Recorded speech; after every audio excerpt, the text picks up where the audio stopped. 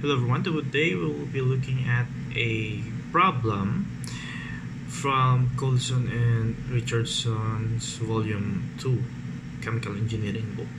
So we have this sample problem, sodium acetate crystals, which is we will be solving right now. So as you can see, he has this solution in which you might not understand yourself.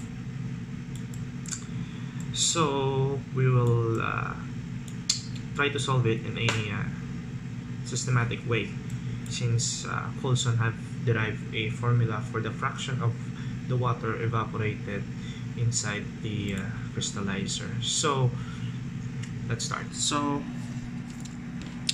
I have written down the given. So we have the feed temperature at 353. We know that the operating pressure of our crystallizer is at 1.33 kilonewton per meter squared, or kilopa, which corresponds to the water temperature of 290.7. But it is stated in the problem that the solution has a boiling point elevation of 11.5 degree Kelvin, which means that the exit liquor temperature is the boiling point of water at 1.33 plus the BPR, which is 290.7, which was the given 11.5 Kelvin, which corresponds to the temperature of 302.2 Kelvin. So we will try to solve the problem without using the equation provided by Coulson. We will just do a simple heat balance. So at first we have to account for the feed. So we know that the feed heat of the feed will be equal to QF, which is the feed multiplied by its heat capacity and the change in temperature of the feed. And we can directly solve for that. We know that feed is 0.56 and the heat capacity of the feed is given at 3.5 kilojoule. And the delta T, we know that the delta T is at 302.2 Kelvin minus the 353. So we will solve that. 353. So we will try to solve this in terms of positive heat quantities. 353K minus 302.2K. So QF is equal to, if you calculate that, you will get around 99.57. The unit will be kilojoule per second. So again, we have this heat of crystallization. We will need to provide the heat in order to crystallize the sodium acetate crystals into its trihydrate form. So again, the heat of crystallization be equal to the yield multiplied by the heat of crystallization. We know that the heat of crystallization is given, but we are not given of the crystal yield. So we have this shortcut formula for the yield of crystal provided by Coulson itself. So Y is equal to RW1 multiplied by C1 minus C2 times 1 minus E all over 1 minus C2 times R minus 1, where R here is defined as the ratio of the molecular weight of the hydrated crystal to that of the anhydrous crystal. If you calculate that, it is the ratio of the sodium acetate crystal, sodium acetate trihydrate to the sodium acetate crystals only. So you will get around 1.66. So we know that R1 here is the water initially present in the feed. The C2 will of course be the solubility of the crystal at point 1, which is our feed, and at point 2, which is our product stream. And the E here is the fraction of water evaporated.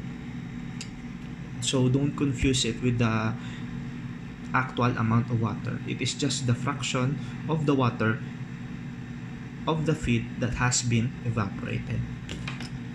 So we can now solve for this problem, but first the given in the feed is the concentration of the aqueous solution of the salt at 353. So it is necessary to convert it into solute per solvent ratio, because we know that the solubility is defined as the ratio of the solute to the amount of solvent in mass basis, of course. So we have, if we have a 0.4% by mass of solute in the solution, we can get the solubility by doing this 0.4, assuming a basis of 1, 0.4 over 1 solution minus 0.4 of solute. We will get 0.667 solute or crystals per solvent. So now we are ready to express this one. So let's go ahead. So y is equal to 1.67. Since the amount of water W1 will be equal to 1 minus 0.4 times, what is our feed? 0.56 times the solubility at the feed, 0.667 minus 0.539, our solubility at the product stream, minus times 1 minus E all over 1 minus C2, 5.539 times R minus 1 is 1.66. I'm sorry, I made a mistake here. It's 1.66 minus 1. So if you simplify this solution, you should get around 0.1108 plus 0.466 E. So we have now expressed the crystal yield in terms of the fraction of water evaporated. So if we do a heat balance, the heat balance in the crystallizer will be equal to the heat provided by the feed plus the heat of crystallization is equal to the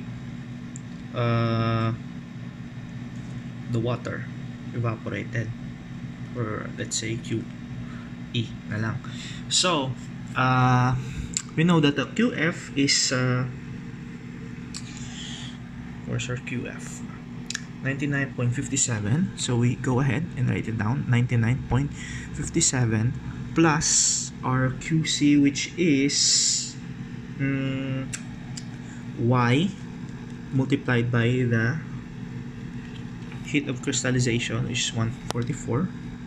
144 is equal to QE, or the amount transferred to the water to evaporate it. So this will be equal to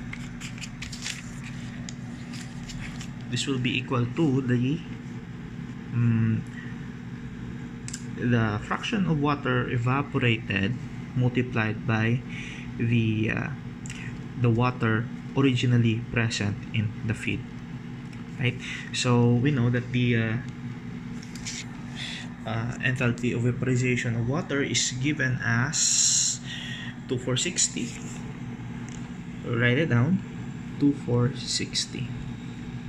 Okay, so we plug in the values. Plus y is again this 0.1108 plus 0.466e, 0.1108 plus 0.466e multiplied by 144. This will be equal to, I will put it down here, the E, of course, and the water in the feed, 0.56 multiplied by W1. Wait, what is our W1? This is 0.56e times 1 minus 0.4 times 2460. So you use the shift solve function of your calculator, or just do the algebraic simplification. So we will have E equal to 0.152 kilograms of water evaporated. If we base, 0.152 fraction of water evaporated from the original water in the feed. So since we have E, we can now get the crystal yield here. So we plug in the values. Y is equal to 0.1108 plus 0.466 E. 0.1108 plus 0.466 times 0.152. You will approximately get around 0.182 kilogram per second of your sodium acetate trihydrate crystal. So Coulson's answer is around here, 0.183. So I think this is a pretty good method of solving the problem without memorizing this formula. But I really recommend you to memorize the formula for the crystal yield. This is very useful for many crystallizing problems in unit operations. This would definitely save you more time doing material balances. So that's all for today, and please subscribe for more videos.